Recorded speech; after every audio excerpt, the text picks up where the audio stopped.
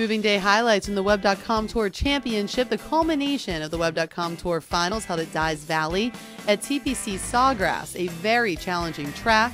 Starting off on the 12th, it's Russell Knox. Remember, he began his week 57th on the money list, well outside that top 50.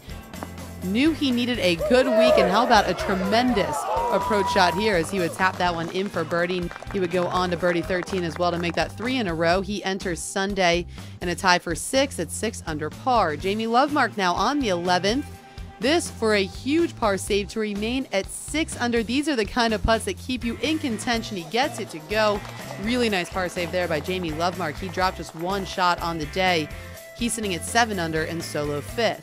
Andrew Putnam, now the little brother of Michael Putnam, trying to join his big brother on the PGA Tour next season. Remember, Andrew is a rookie. Michael Putnam, a journeyman on tour, but Andrew looking like a seasoned veteran as he aces the 11th there, coming off a double bogey on the 10th, so gets it right back. He would also birdie the 12th to finish with a 3 under 67. He's in solo 4th at 8 under overall.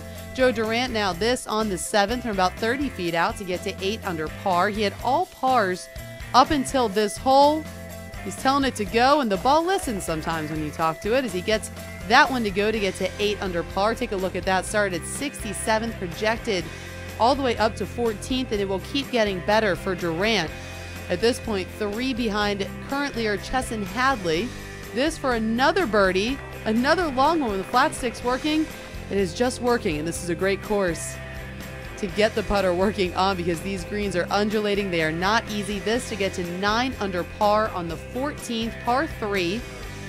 Remember, began the week at 67th on the money list, projected 12th though, as he sits in a tie for 2nd at 9 under overall. Scott Gardner now on the 14th.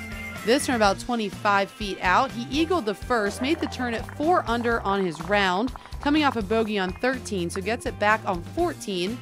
Then we'll head over to 18, sitting at 9 under. Chesson Hadley held the lead for the majority of the day until he double bogeyed the last to drop back to 9 under. So this right here gets Scott Gardner to 10 under par, which puts him as your overnight solo leader heading into Sunday. If he wins, he takes over the finals money list.